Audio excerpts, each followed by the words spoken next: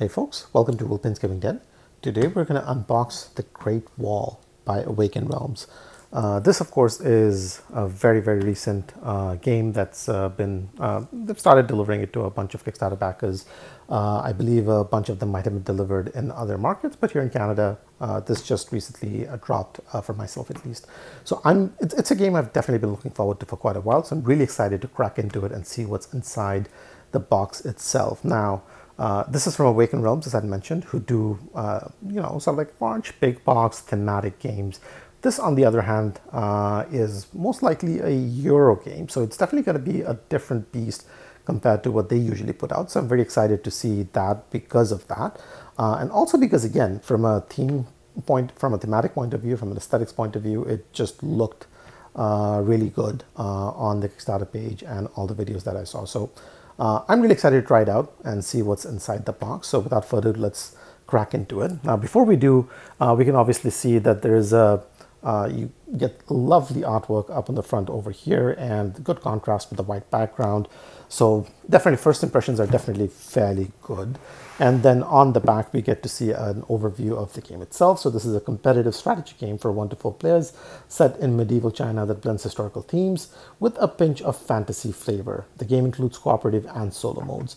There's going to be a bunch of components in here. So we get cards, we get screens, we get double-sided boards. The version that I have here is the one with the miniatures. I believe there was an option to back a version with wooden meeples as well. I did not go for that. I went for the one that we have over here, but these are not Sundrop, if I'm not mistaken. So we'll see what's inside and hopefully we'll refresh my memory on what I'd actually backed for myself. But again, I'm expecting stellar components. It is not a short game. It's rated at 2 to 3 hours. I expect it to play between 1 to 4 players. So keep that in mind. You definitely need to have some time set aside for this if you want to get it to the table. But with that said, I'm not going to ramble on much longer. Let's crack into it and see what we have inside the box. And while we do that, I will quickly mention, obviously, the game came with a whole bunch of different Kickstarter extras. I will have a separate video for that simply because I don't want a single video that's like super long for you guys to go through. But if you want to see what this box has, you're in the right spot. If you want to see what the extras that I'd ordered, so like the upgraded resources, playmat, the stretch goals box and whatnot, there's going to be a separate video for that. And I believe I had another expansion called Black Powder. There's going to be a separate video for that. So there's going to be 3 videos in total for the unboxings associated with the Great Wall. So check out the one that's of interest to you. But if you want to see everything that was in there, at least for the version that I have, you're at the right spot. Check out the rest of the video, and you can also check out the links that I will have posted for the others down in the description below. So, right, with that said, let's get the lid off. Nice, lovely black lid. Seems like a sturdy box, so that's good. You get nice visual flares on the side as well. Sorry about the movement of the camera, folks. It is a bit of a juggling act to move this box around, but first impression is definitely quite good. Get this gel pack out of the way. So first things, we get a rule book, and it's not as thick as I thought it would be. So that's interesting. I don't know if it's because they've really distilled the rules down to the pieces you need to know, or because of something else. But yeah, so we get a overview of the components. We get a box, bunch of minis, bunch of cards, but a bunch of pieces. Introduction, game board setup, all very nicely numbered and laid out, so that's good. Description of the cards, basic rules. Now there's a lot of text once you start going through it, so there's definitely rules to go through. And yeah, and you get a solo mode as well. You get a co-op mode, which is interesting, so you can play this competitively or you can play this cooperatively. You get an index and hopefully a very good eyesight, because you will need it to be able to sort of like figure out what's on what page. It's pretty small. Flow of the game, sort of like a reference sheet at the back of the rule book. Overall, I wish there was maybe more visuals to just quickly lay out what you're doing with the rules and whatnot, but I've not had any major issues with their recent games as far as rules are concerned, except, well, maybe for Etherfield, perhaps a little bit. But hopefully it's easy to crack into and see what's happening with that.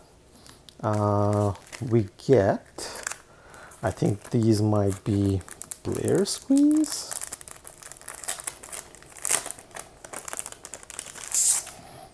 And do we get 4 of these? We get 4 of these. So I'm guessing these are for the 4 different players.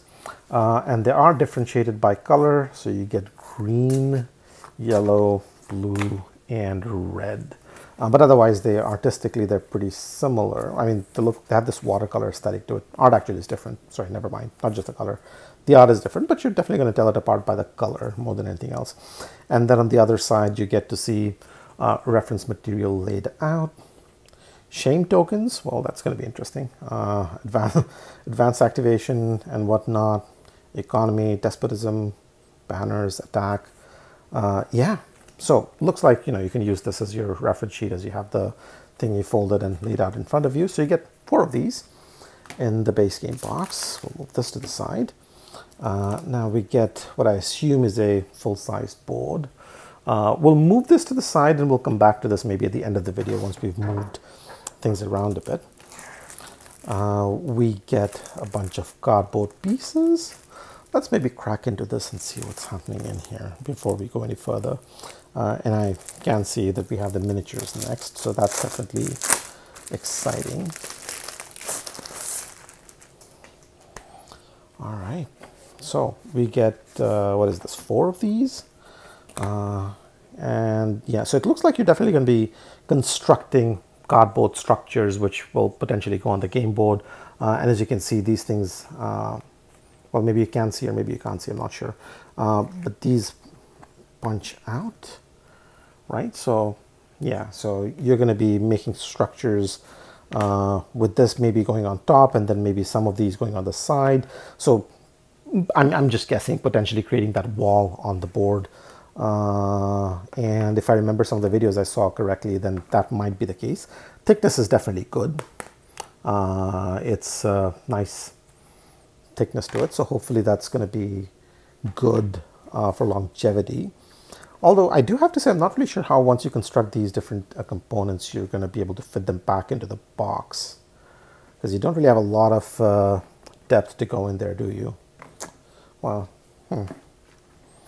all right, so we get more of these, and then we get some of these tokens. Maybe just points markers once you cross a certain threshold, and then other tokens of sorts, which is nice. But overall, I'm happy with the quality on these, because these are pretty thick. And oh, this is not a straightforward cutout, so you're going to be putting these installations out on the side somewhere as a means of keeping your enemies out. So that's nice. So that's the cardboard. Now, obviously, we want to crack into the miniatures. So let's have a look at these. Now, these are not sun-dropped, so you will definitely have some sun-drop miniatures out there, which you can see in some other videos, and excellent level of detail on some of these, but these are the standard ones. And you know what? I have to say, this is excellent, excellent detail, guys. This is very, very nice. Yeah, I really like this. This is definitely one of the better detailed miniatures. I mean, Awakened Realms do really good stuff, but it looks like they've really gone all out on the quality of these. This is exceptional. Let's have a look at a few more. Yeah, I am very happy with how these look. I am very, very happy with how these look. And if you're somebody who's into painting, this is going to be your dream project. If you like painting miniatures and you love strategy games, well, you got the one you need to have your attention on for the rest of this year, maybe even the next one. Yeah. So in the interest of time, I'm not going to go through all of these, but I'll make sure that I can just show you enough to give you a good flavor of what's inside the box. And again, absolutely loving the level of detail on these. Right. So that's the top lid right here. Let's move it out. So these were 2 of the 4 factions I'm assuming the game comes with. So we'll move this there. Now we get another layer with more miniatures because we did not have enough in the first ray, obviously. This is nice.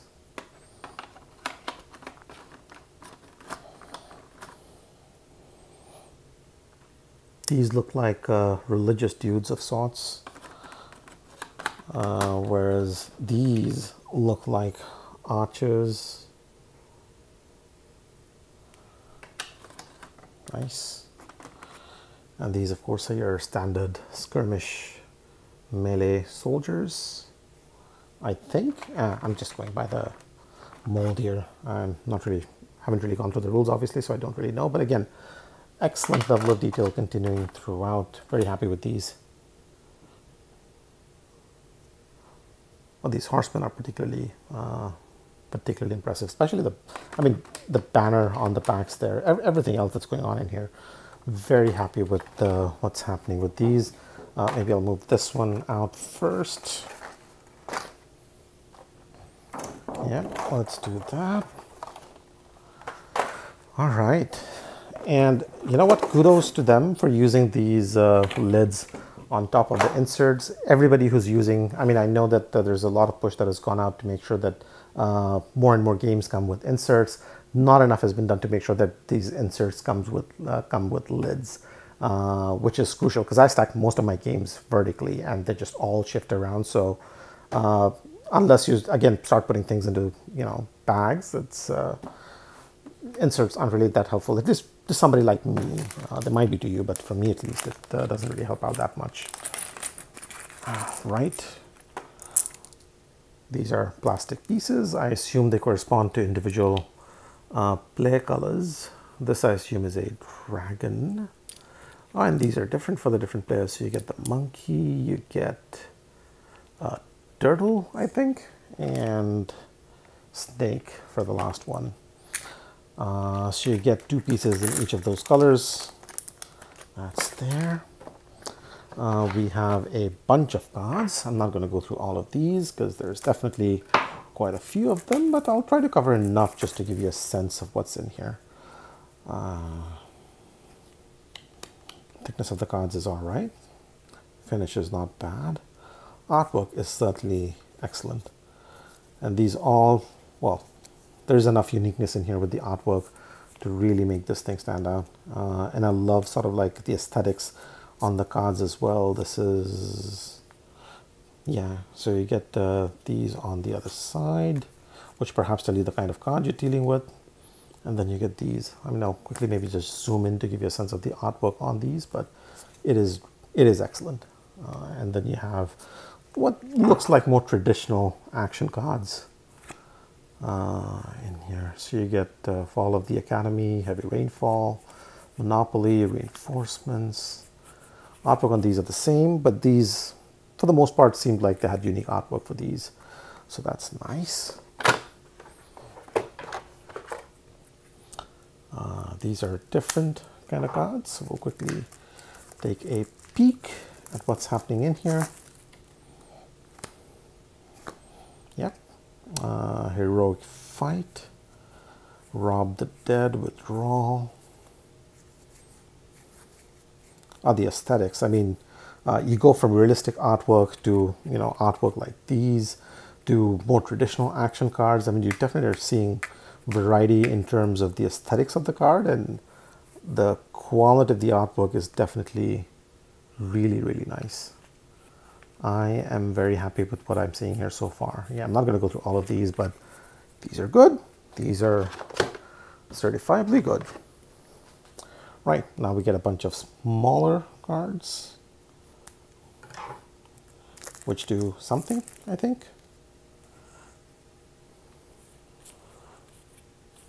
Yeah.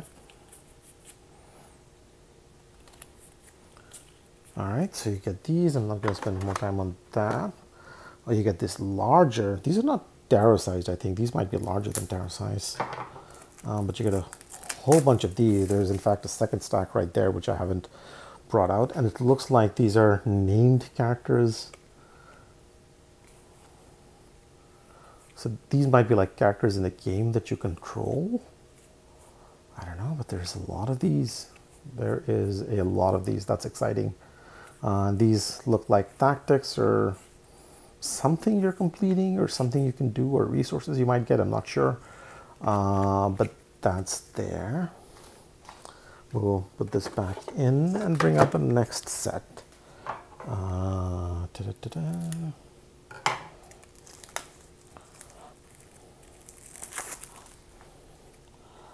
All right. These are what, leader cards?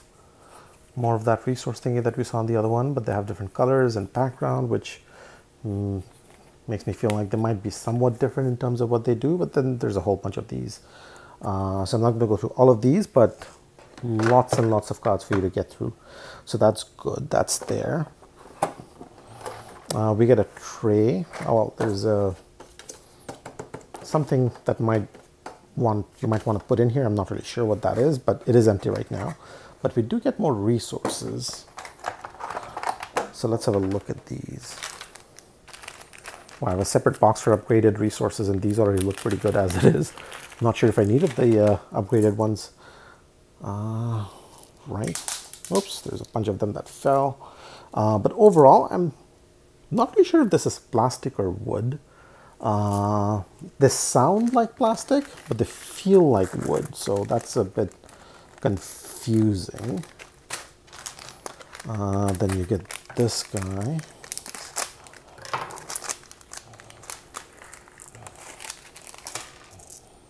Yeah, these are definitely plastic. They seem to be sort of like ores of some sort.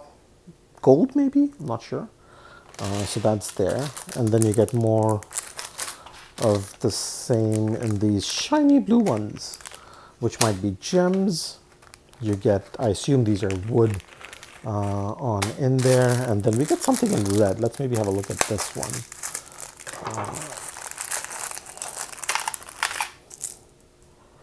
Yeah, these are these look like blood tokens of sorts. So, and again, these are plastic as well. And I think this might be sort of like, you know, they go in their own spots over here. So that's nice.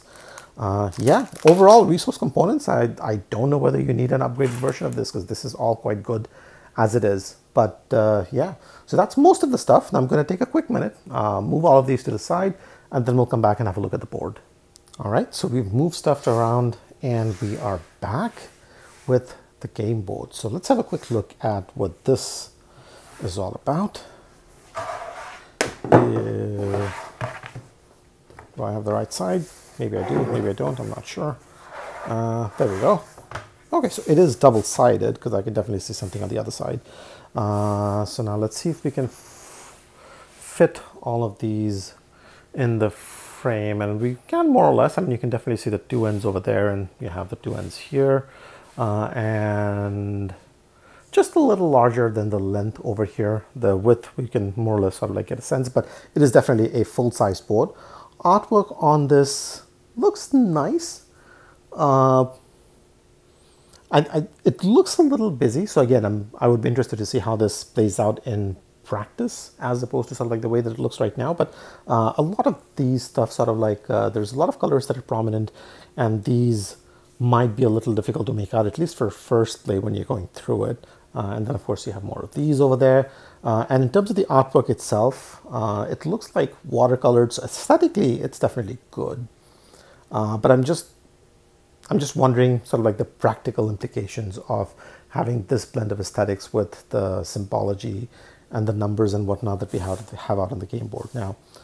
So it looks like on the sides we might have spots for different cards or things we might put out. We have more of those going on that side over there.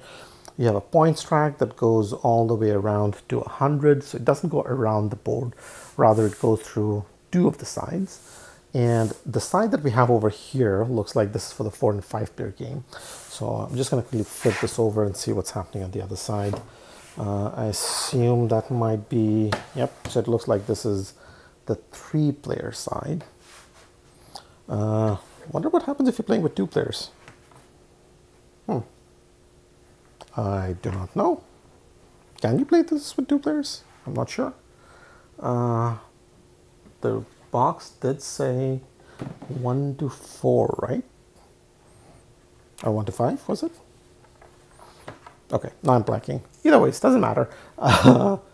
That's the game port for The Great Wall. Overall, I mean, in terms of overall production for the game, it is definitely stellar. At first glance, again, I'm not sure how easy it's going to be to put together some of those cardboard structures, but assuming that comes along well, this is a very well put together production. Minis in particular, stellar. Artwork on the cards, quality of the cards, all very good. Quality of the resources, quality of the insert from what I could see so far, excellent throughout the board. So very happy with what's inside and very excited to try out a Great Wall as soon as I can for myself. In the meanwhile, thanks for watching, guys. Again, as I mentioned earlier at the start of the video, if you are interested to see the extras that I had sort of like ordered with this one as well, such as the playmat, upgraded resources and other stuff, as well as the expansion, I'll have the link for those down below. So check them out if that's something that's of interest to you. More videos like these, unboxings, tutorials, reviews coming up pretty soon. So if it's the kind of thing you're interested in, do subscribe to the channel. That way you get updated when and as they drop. In the meanwhile, thank you for watching, and I will see you at the next one. Take care.